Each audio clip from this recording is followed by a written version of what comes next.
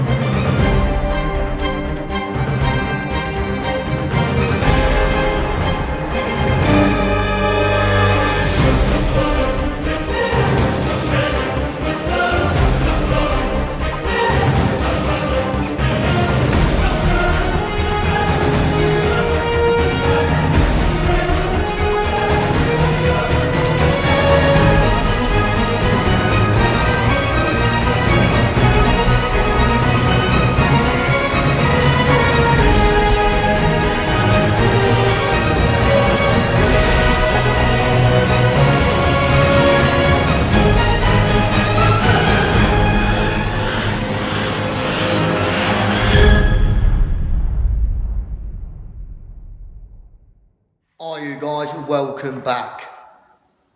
And today I'm going to show you how to get over a stain block in a new build property. Right, now I've just come out today and I've come to this new property to snag it out, and like there's been a gigantic water leak in the kitchen and it's been filled and all sorts, and obviously there's like water staining on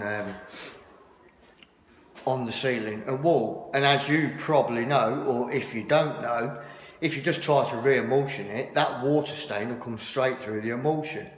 So ideally, you know, if you know you've got a water stain to deal with, you would pick up some proper stain block, right? But I didn't know, and I've got to seal this water stain today so it can be finished tomorrow, but I've got no stain block. So what do I do?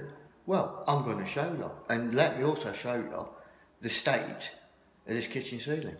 Right then, like I say, I've got this big gigantic water stain in the kitchen ceiling, all down the wall and everything, and this is basically what I'm going to use to seal it.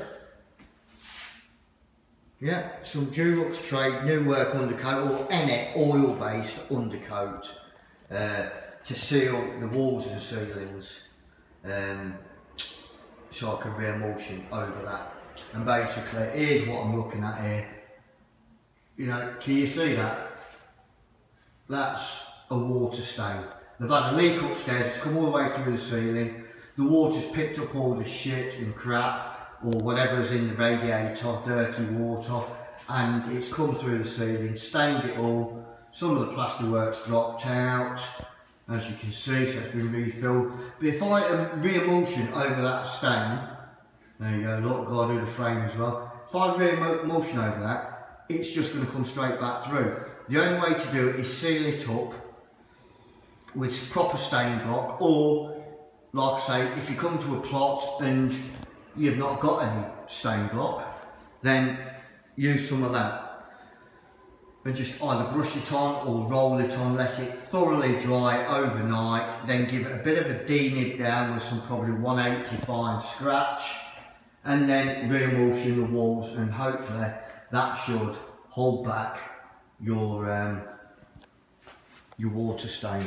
And as you can see, I've made a bit of a start there with brushing the roller, water stain all the way down there, and I'm going to roll all that out. And it goes all the way down there, and there's some more around the area as well. Here you go, here it is. Look, I've stain blocked it all now with oil-based undercoat because I've got no stain block, and basically just got to leave that to fully dry,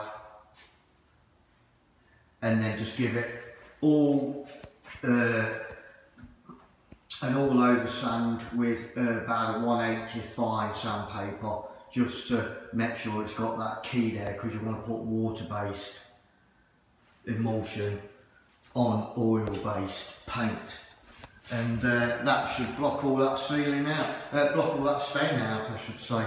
Quite a lot there though, as you can see, and re-undercoated the frame in oil-based, just wants a bit of fill up and a good up.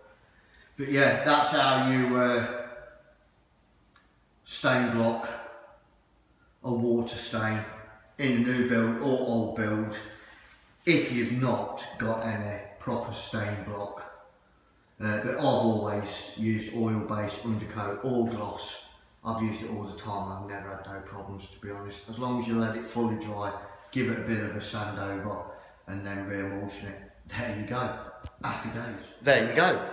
That's how you seal up a water stain in a new build or an old build if you haven't got any proper stain block. I'm not sure, but I think it's like meth-based.